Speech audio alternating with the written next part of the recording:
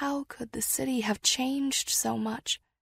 Yellow fever was wrestling the life out of Philadelphia, infecting the cobblestones, the trees, the nature of the people. Was I living through another nightmare? "What date is this?" I asked Mrs. Bowles.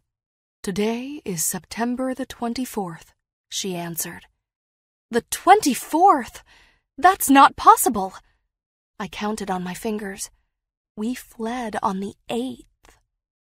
When we left, there were reports of 1,000 dead. Do you know what the total is now? "It's double that, at least," she said. "It slowed down those few cool days, but as soon as the temperature rose again, so did the number of corpses." The driver pulled on his reins to stop the horses. The road was blocked by a line of slow-moving carts, each pushed by a man with a rag tied over his face, each holding a corpse. "The potter's field is ahead," Mrs. Bowles said as she pointed to the front of the line. "That's where they're burying most of the dead. The preachers say a prayer and someone throws a layer of dirt on top." Along one side of the square stretched a long row of mounded earth. The grave diggers had dug trenches as deeply as they could, then planted layer after layer of fever victims. Some of the dead were decently sewn into their winding sheets, but most were buried in the clothes they died in. "A field plowed by the devil," I murmured.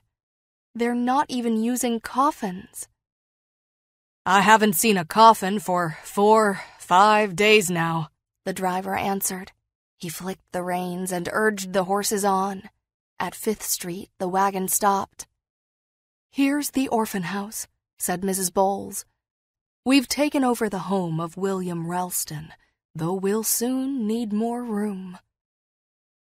It was an ordinary-looking house, more expensive than some, but typical of Philadelphia. Brick front, windows trimmed in white paint, metal railings, and a thick oaken door. The driver helped down Mrs. Bowles and Susanna, then each of the children. Mrs. Bowles put Susanna in charge of shepherding 3 of the children inside and stayed to wave goodbye. The driver climbed back into his seat, then flicked the reins on the horses' backs. "Remember what I said, Matilda," she called. "Take care. Whatever you do, take care."